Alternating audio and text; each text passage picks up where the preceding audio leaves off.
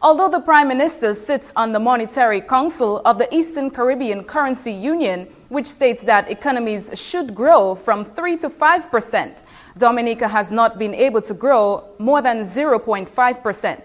The Prime Minister Roosevelt Skerrit says there are a number of factors which affects the growth of our economy.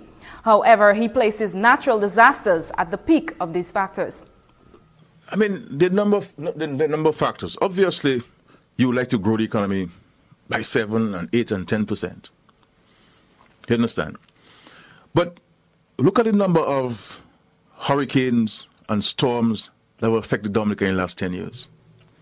All of which have cost the government several millions of dollars to respond to.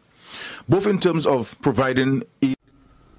The Prime Minister stated that the last storm, which affected the West Coast, cost the government an excess of $15,000 in building river defenses to secure the people of that community.